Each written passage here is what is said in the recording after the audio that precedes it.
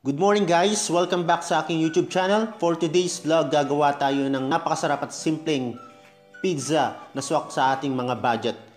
So, without further ado, let's start. Stay tuned lang po.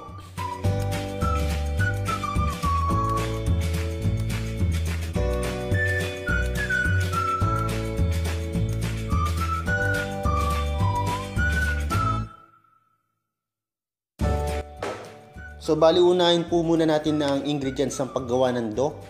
Bali po, gumamit po kami ng 500 grams of flour. Tapos, lagyan po ng konting asin. Then, 2 teaspoon of sugar. 1 egg. 2 teaspoon of yeast, pampaalsa po. And then, 100 ml of milk. Or water po, depende po sa inyong preference. Pero mas masarap po pag gatas. And then, naglagay din po kami ng butter, pampalasa po.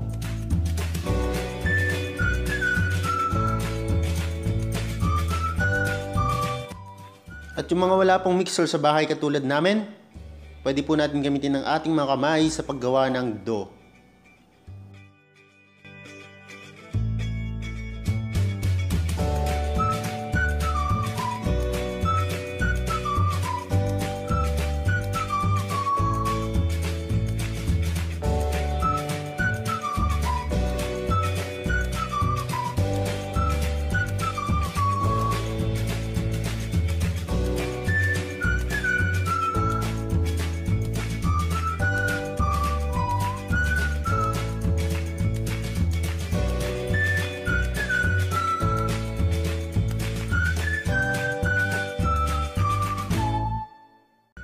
Kailangan po continue lang po ang ating pagmasa hanggang sa ito ay maging bilog.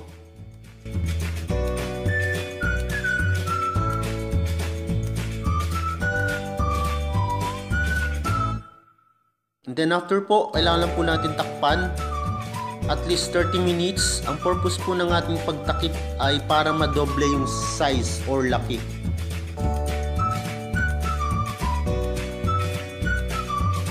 Hinihintay po natin ang ating dough. Pwede na rin po natin i-slice ang ating mga pang-toppings. Meron po tayong onion, green bell pepper, tomato, pineapple.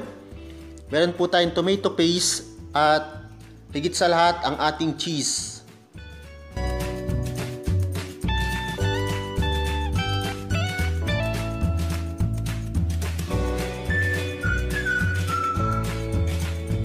A few moments later. So, bali ito na po ang ating dough ready for making pizza.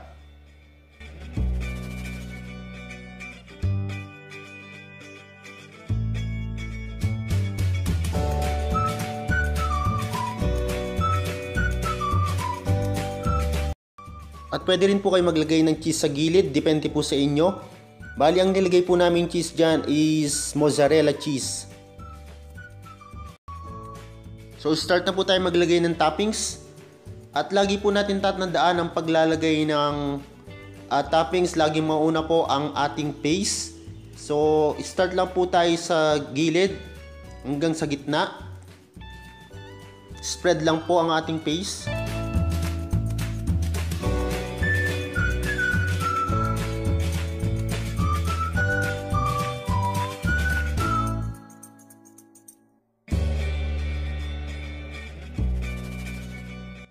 Then next po na ilalagay ang ating cheese.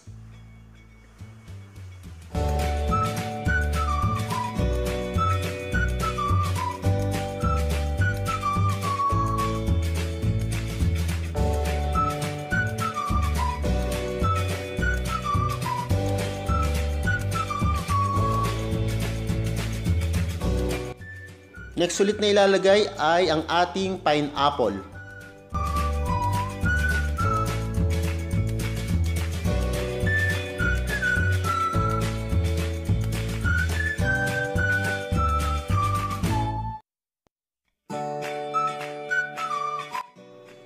Next po na ilalagay ang ating kamatis.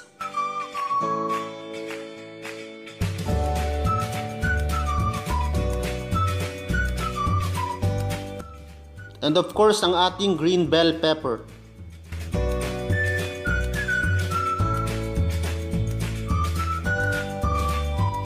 At last but not the least, ang ating onion or sibuyas.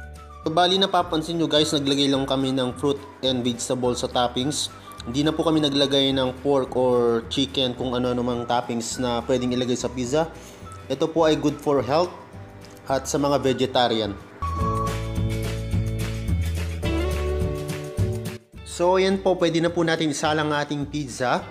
Ang right temperature po ng pag-bake ng pizza is 200 degrees Celsius into 20 to 25 minutes for baking.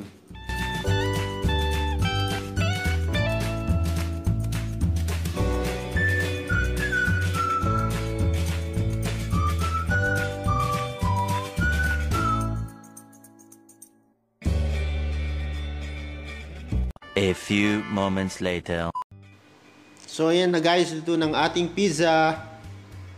Let's eat!